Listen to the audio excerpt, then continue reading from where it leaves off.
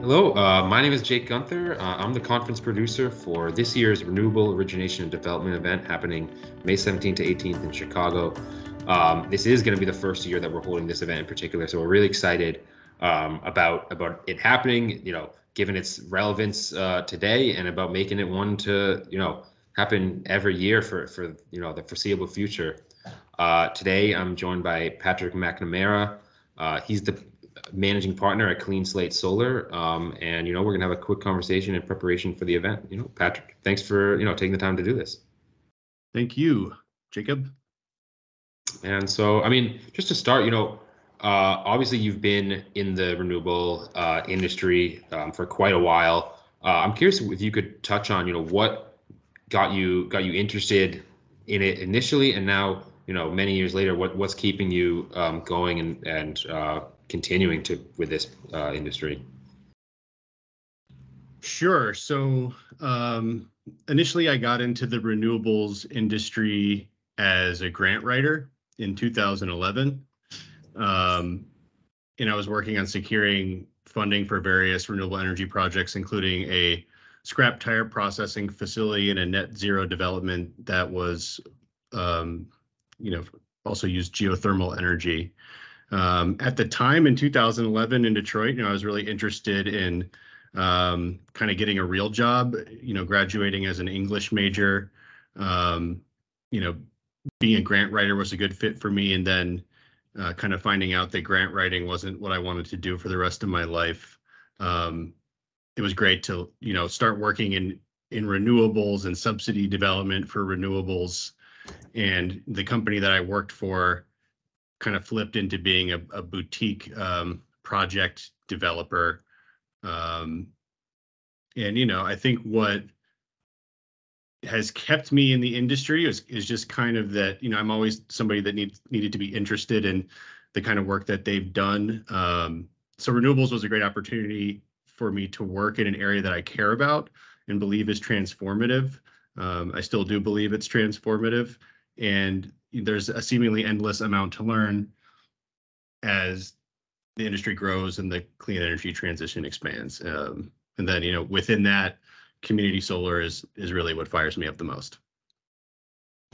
Yeah, I mean that's a perfect transition to the next question, because now you are working community solar, but I think it's important to kind of explain how community solar differs from utility scale renewable energy. I mean, we've seen how there's limitations of utility scale renewable energy, whether it be interconnection queue times or just issues with grid reliability. How does community solar differ from that?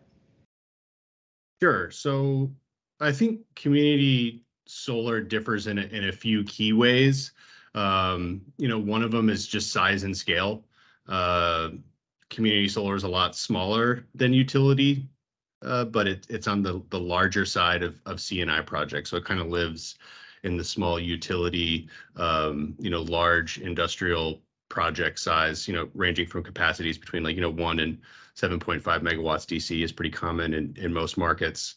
Community solar, therefore, takes advantage of unused spaces that would be much too small for community solar, like industrial brownfields or large rooftops that, just, wouldn't be in the conversation in the utility game. And then, on the other hand, utility scale projects are much larger in their environmental impact. So, at a clip, community solar projects are distributed.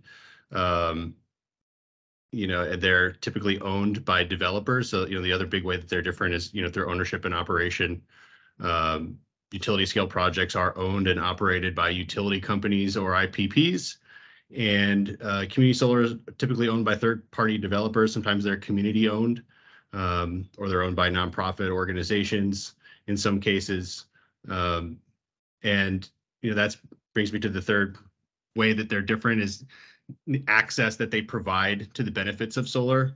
If you live near a utility scale solar project, you have access to solar, but the benefits are not really going to pass through to you. It's all going to happen with a deal between that solar project and the developer, whereas the whole point of community solar is to directly connect households to solar and pass the benefits through directly to their utility bill. So, I think that's the focus of community solar is just altogether different. It's all about providing more access to low to moderate income households. And then when it comes to local benefits, there's local benefits for both types of projects. Community solar projects are typically what I would consider hyper local, and there's a focus on disadvantaged communities, while benefits from utility scale projects are obviously defined much more broadly. But when we're talking about a community scale project, you may partner with an organization, in the town where the project is. You're looking for partners to get subscribers. So, community solar has a bigger impact, to a community, but it's a much smaller project. Well, whereas, utility scale solar power plant has a larger impact that's kind of spread around to a larger area. The benefits, could be considered less direct. Those are defined more in terms of economic development, tax revenue, et cetera.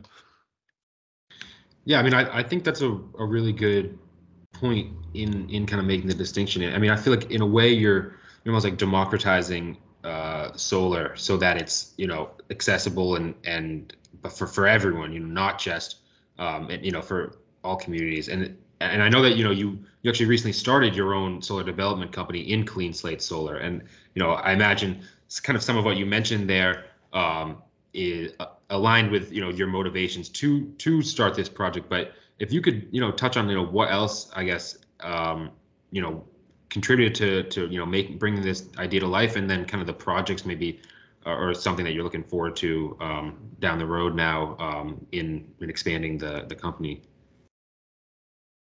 Yeah, Clean Slate Solar was founded to bring about more community solar projects to underserved communities. This is where our experience lies. It's what we're good at and what we want to do. And we're kind of bolstered by the trend of new programs that support these kind of projects in different states and the tailwind of federal incentives. So we're really looking forward to working in a few different markets, getting some projects up and running that serve the community.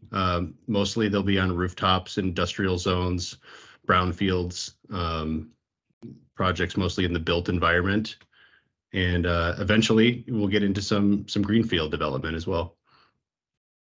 Cool. Switching gears a little bit, I'm curious if you could touch on a piece of professional advice that someone maybe have gave you in the past that has really stuck with you today in everything that you do, even perhaps in contributing to as you did something pretty tremendous in kind of starting a company here. Yeah, I think one of the piece of advice that always sticks with me is just try to always be a student of your craft, keep your axe sharp.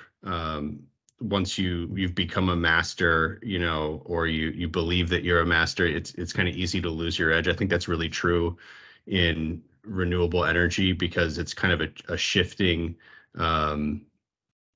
landscape as far as incentives and programs and opportunities and equipment and solutions and what customers are looking for. So it always just helps to be well read and researched on what you're doing. Keeping your axe polished so that you're ready to swing it when the next opportunity strikes.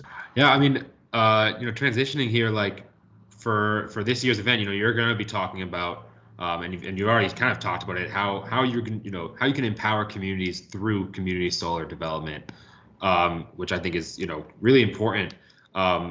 Could you give a little preview of what that session is going to look like? I mean, you don't want to give everything away because of course we want people to come out and participate. But what can folks expect to gain from attending this session? Yeah, so I kind of hope to leave people with a good understanding of what makes community solar different from traditional solar development. What does it mean? What does responsible development practices mean when it comes to community solar?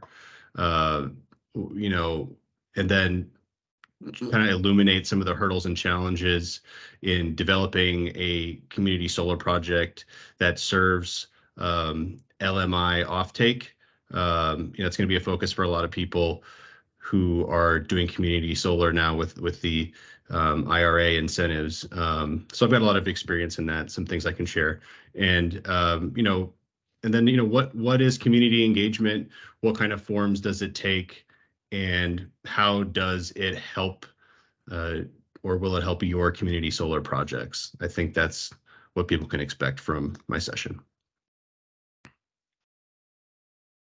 Great. Well, really appreciate you providing these insights. I'm certainly excited to hear more about at this year's event and hear about your session. And I hope that others do as well. So thank you for taking the time to do this. Thank you. Appreciate it.